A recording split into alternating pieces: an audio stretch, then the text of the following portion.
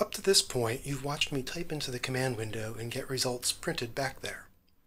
This is fine for tinkering, but there's a better approach to work that you want to refer back to later or report to someone else, the live script editor. MATLAB introduced live scripts in 2016. They're a kind of notebook interface, as you might be familiar with from the Jupyter project, for example. I would say they're still a work in progress right now, but they're still worth using in a lot of circumstances. So let me open up a new live script right now. Notice that there are two main areas. This one is for input, and the other is for output. Let me start putting in some code from the last video for finding roots of a quadratic polynomial.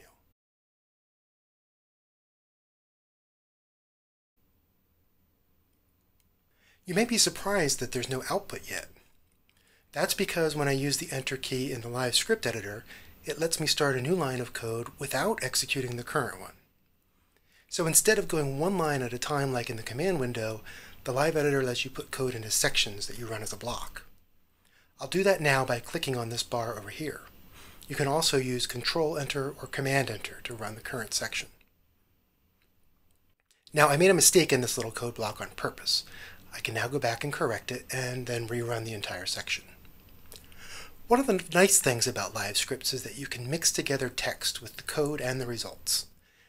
This ends up looking a lot nicer than using comments in the code to try to get the same effect.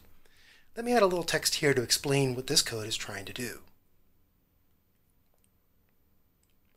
You can introduce mathematical formulas in the text blocks as well. Here I will do things in the style of LaTeX, using $signs to enclose a simple formula. If you don't know LaTeX math syntax, it's worth learning just a little bit to use $signs like this.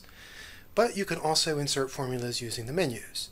If you choose this option, a point-and-click style editor will open up for you. Right now, let me return to our script.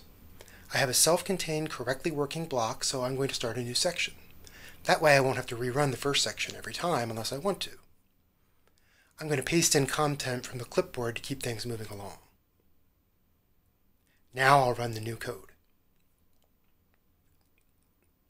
As an alternative to having outputs next to the relevant inputs, I can click this button and have them shown below the inputs instead. Now let me save the script. The native format for a script has file extension MLX. Notice I can also export the content to HTML or to PDF.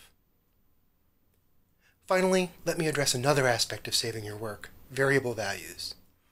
In the work that I've done here, the computations are trivial to recreate, but real-life practical computations might take a lot longer, and you might want to save your variable values so that you can reload and then continue to manipulate them in a later session. I'll go back to the command window for this.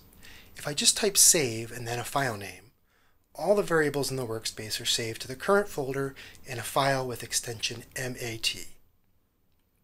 This is a binary file type that compresses the values to save disk space. If you want, you can name particular variables to save in the save command after the file name. Now I'll clear the variables and double-click the MAT file, and you can see that all the variables have been reloaded. I get the same effect by typing load and then the file name, either in the command window or in a script. That's enough to know for now about saving your work. In the next video, I'm going to follow the lead of this numerical example we had and talk about complex numbers in MATLAB.